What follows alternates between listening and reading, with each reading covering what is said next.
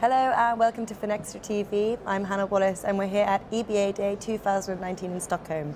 Kindly joining me now in the TV studio is Dan Britannia from Trace Financial, and we're talking about standards convergence and messaging divergence.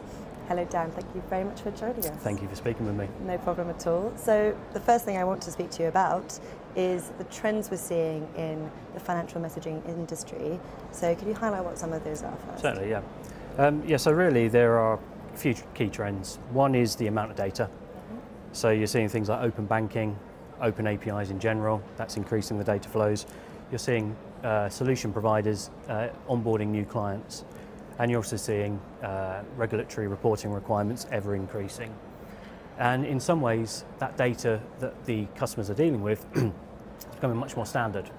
So you've got national payment platforms around the world standardizing and various other harmonization projects. On the flip side of that though, you've also got the wanting to offer a frictionless onboarding experience. And this is where a solution provider will say, you give me the data in a format you understand, I will then take it and I will convert it to allow it to be on my platform. And that's very different to what happened, a few years ago. So our customers are finding they've got lots of different types of data and lots of data in itself. And without Transformer, some of our customers are really struggling to bring their client onboarding and so on. They just found they couldn't keep up with demand. With Transformer though, it becomes much more painless because they're able to graphically build rules, drag and drop in the interface, test it on their desktop and then embed into their own systems. All right, well following on from that quite nicely, we're seeing a number of data harmonization initiatives across the globe, but of course with this comes some challenges and unanswered questions. Can you tell us what some of those are? Yeah, certainly. I think the key challenges really are that often it's time. The 2021 deadline, for example, with Swift's MT to ISO migration, a number of years away. We may think we've got plenty of time for that. Actually, time will pass very, very quickly, and the impact on systems is going to be huge. I was reading a recent FinExtra article with Deutsche Bank recently where they said it would be a mistake to treat this as just another IT project, purely because of the number of systems impacted. So you've got large organisations who are going to have a huge number of systems to worry about.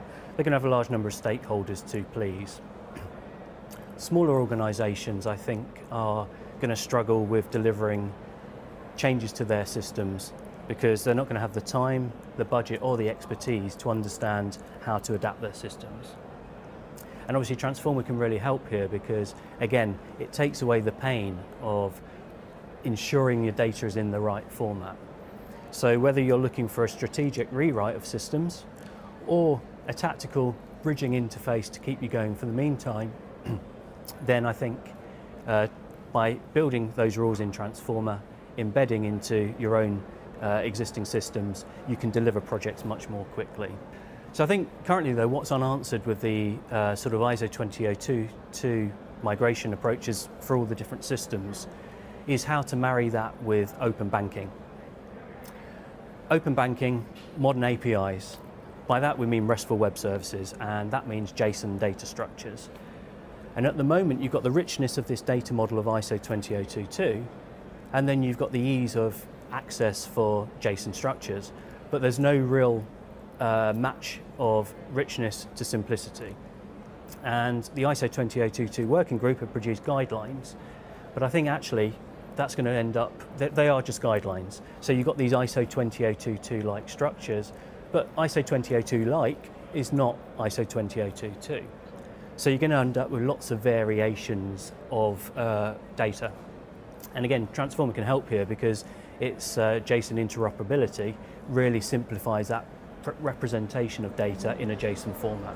Some interesting developments ahead then as well, but what can industry players do to prepare for these data harmonization deadlines?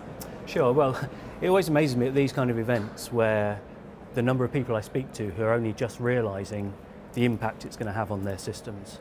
So I think communication is key. And that's communication within the industry, or within the organisations themselves, but also communication from the infrastructure providers as well. Once people do know what the initiative is, then I think the individual organisations need to be honest about their ability to deliver an update to their solutions in time for the deadlines. If they're unable to take that strategic approach, then I think a more tactical solution, there's no problem with that in the short term. And again, whether it's tactical or strategic, Transformer can really help get them over the finishing line much more quickly.